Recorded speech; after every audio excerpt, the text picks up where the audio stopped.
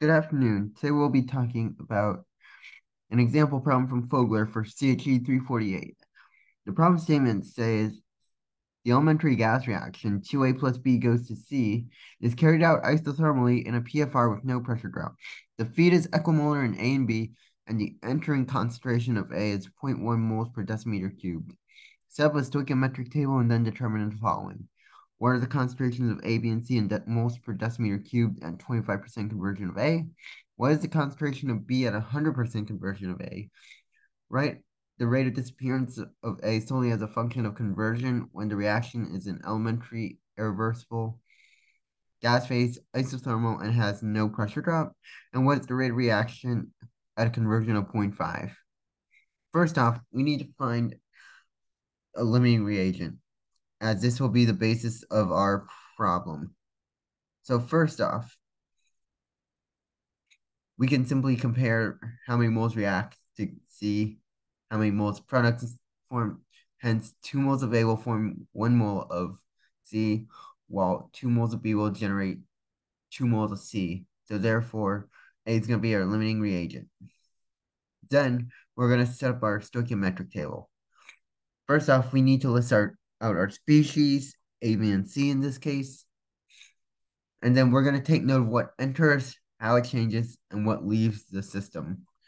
So entering, because this is an equimolar reaction, FA naught is going to indicate the amount of A entering, and then the quantity of B is going to be the same as the quantity of A since it's equimolar. So FA naught is going to be for B as well. Now, stoichiometry has an effect for the change. For A, it's simply going to be FA naught times X of A leaving, so that's going to make this entire thing negative. And then for B, we need to factor in the stoichiometric coefficients in the balanced chemical reaction. For 1B, there's going to be 2A, so B is going to changing at a rate of negative 1/2 FA naught times X of A. And then since C is in stoichiometric proportion of 1 to 1 with B, C is going to just be the positive version of the result from B, since as we react, C is going to become generated. So positive 1/2 FA naught X of A. And finally, what we leave is the result of taking what enters minus what's changing. So with species A, it's going to become FA naught times 1 minus X of A when we factor out the FA naught. For B, we have FA naught times theta B minus 1/2 X of A. And then for C, we have FA naught times quantity theta C plus 1/2 X of A. Now, let's define this new variable theta. Theta is defined as the concentration of a species divided by the concentration of a reference species. In this case, going to be A. However, in this case, because this system is equimolar in A and B, theta for B is going to be 1. And hence, we can also use this definition to define theta sub C. And because the initial concentration of C is 0, theta C is going to become 0. And now that we have our entering, changing, and leaving flow rates, we can then define concentration of a species as F sub J divided by V. Now, because this is gas phase, we need to consider temperature and pressure on the effects of volume. So there's a handy relation, V equals V naught times 1 plus epsilon times conversion times T over T naught times P naught over P for gases.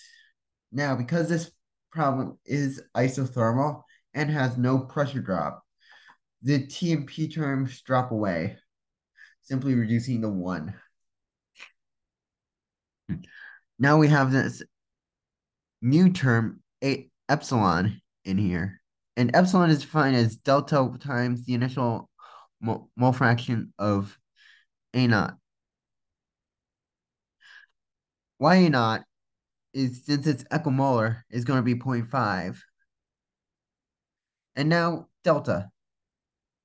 Delta is going to be the negative times the sum of the ratio of stoichiometric coefficients of a particular species over a reference. And again, because in this case, A is our basis, it's going to be the stoichiometric coefficient of A. When we define stoichiometric coefficients, we often define any products as having a positive coefficient and any reactants having a negative coefficient. So if we go back up here, if we use the stoichiometric coefficient of the product, it's going to be 1 divided by 2. And then for B, it's going to be -1 divided by -2, which is going to be 1/2. And then -2 over -2 is going to be 1. So the -1/2 and 1/2 are going to cancel out, and ultimately delta is going to be -1, and then hence epsilon is going to be -0.5, and we can plug this into our volume function to get V naught times 1 minus 0.5 x of A. And then we can then use this and our f sub j for each of the free species to determine a concentration function. So for A, our concentration function is going to be Ca naught times 1 minus x of A over 1 minus 0.5 x of A. And we can rewrite Fa naught over V naught as Ca naught. And then we can do this same manipulation for B and C, and we get similar expressions. And now we can evaluate these expressions at 25% conversion of A. So x of A is going to be 0.25, and then Ca naught is going to be 0.1 moles per decimeter cubed.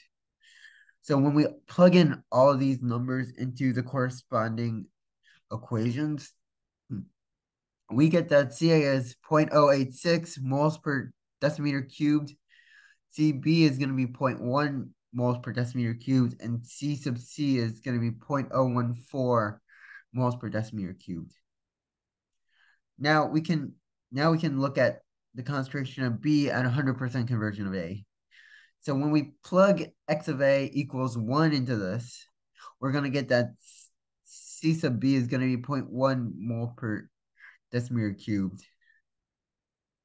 Next, we can move on to writing the expression for the rate of disappearance of A as a function of x of A. First off, we need to write out a rate law for the rate of disappearance.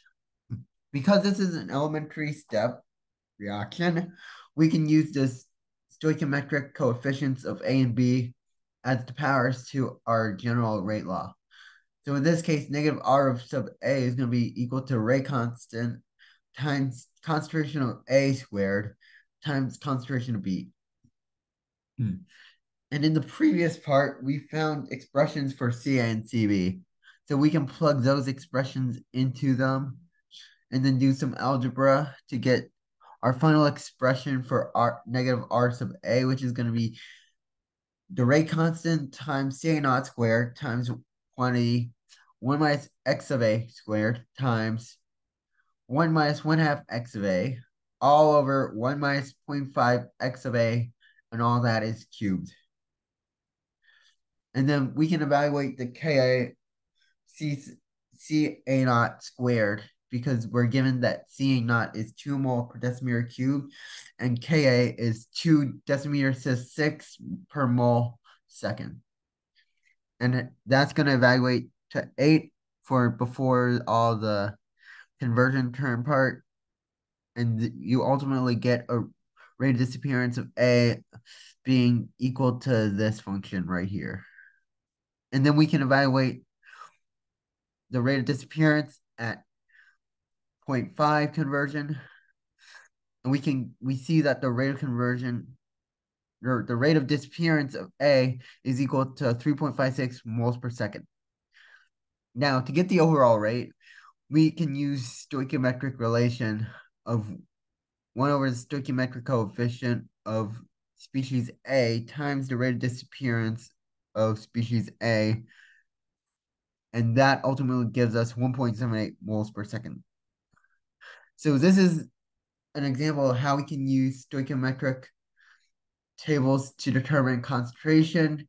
And one of the key takeaways from this problem is that for gases, we need to factor in the temperature and pressure parts. But for liquids, we actually don't, because liquids do not have as significant impact for temperature and pressure. So to reiterate, liquids, we do not need to factor in the T and P terms, while for gases, we do. And that is all.